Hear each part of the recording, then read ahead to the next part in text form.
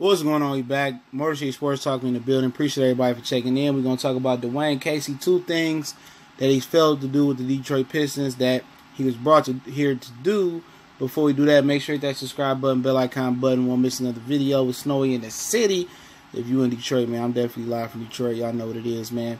But once again, appreciate everybody for checking in, man. And pretty much, man, Dwayne Casey has failed to develop Stanley Johnson. And he's failed to make Reggie Jackson the player that he said he was going to do. Now, is this more of an indictment on Dwayne Casey or more of an indictment on Reggie Jackson and Stanley Johnson? I think it's an indictment on both the players. I think Dwayne Casey's proved that he could develop talent from Toronto. He developed DeRozan, he developed Kyle Lowry, really rejuvenated Kyle Lowry's career. He was pretty much a journeyman bouncing team from what I remember. And he's the only successful one out of the three from Villanova. Was it Allen Ray and Randy Foye, I think it was. He's the only successful one, close to making an all-star team. None of them dudes even close, other than him, close to making an all-star team. He's done it with Kyle Lowry, and Kyle Lowry, he actually has more heart and more will than Reggie Jackson. But Reggie Jackson has more better physical attributes than Kyle Lowry. Longer, stronger, tougher, got the body. But Reggie Jackson, he quit on the team. And the reason he quit is because he can't play the brand of basketball he want to play. It's his way or the highway. And what I mean by that is he wants to get out there and chuck up shots like Russell Westbrook. Probably the worst thing that happened for his career was sitting behind Westbrook and thinking that's how the position is supposed to be played. And I need to play the position like that. And when he can't play like that and run and gun and chuck shots up and shoot at will, that's what you get. You get a dude that's mentally debilitated. A dude that's just going through the motions, and they got shackles on him. He has limitations in his offense because, he just trigger happy, and people can see it. And Dwayne Casey is trying to get him to play the point guard position the right way. Tell me you heard that before, a la Larry Brown. And Reggie Jackson just refused to play the position the way it's supposed to be played, or maybe mentally he can't pick it up. When to score, when not to score.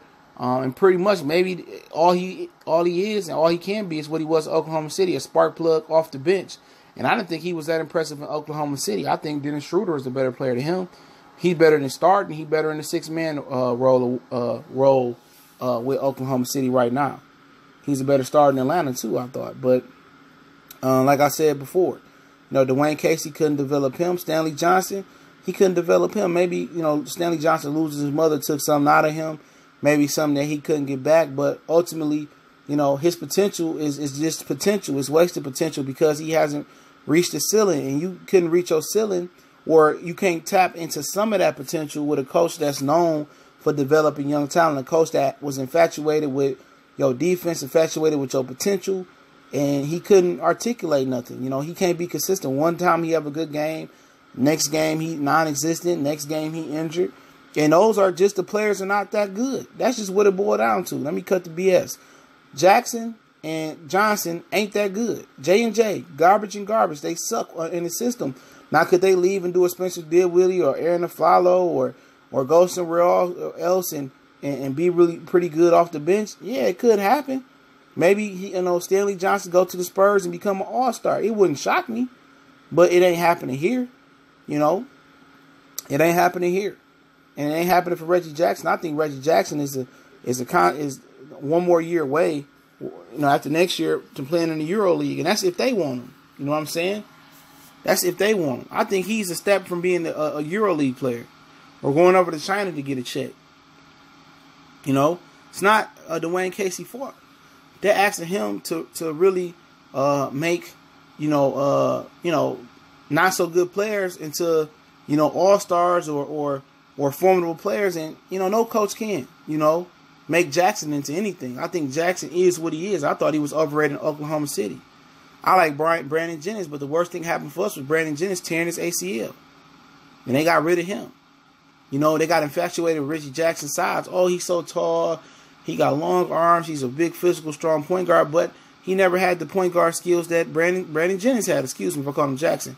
He never had the skills that Brandon Jennings had. Never. Brandon Jennings knew how to play the point guard position before his leg got tore up. Jackson never had those skills. And that was the best thing that they thought can happen for them was Jennings tearing this stuff up and them having an excuse to go get Reggie Jackson. It was a bad trade. Because Reggie Jackson ain't never fit with the Detroit Pistons. Never.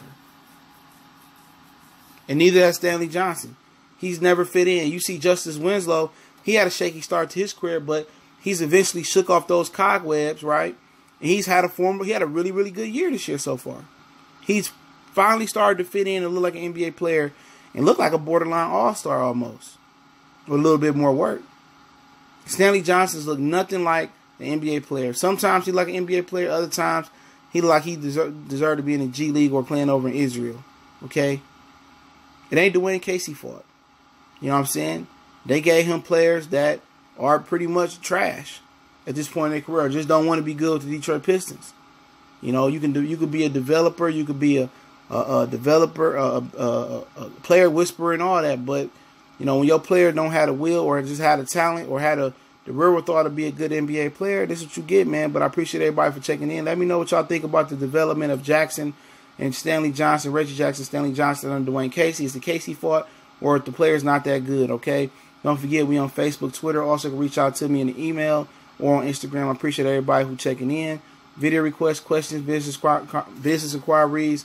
Hit me up on social media. Remember, after the 31st, we no longer be auto-sharing our videos to Twitter. So I'm going to need you guys to share to help out. But Motor City Sports Talk, your boy CJ Goodfella.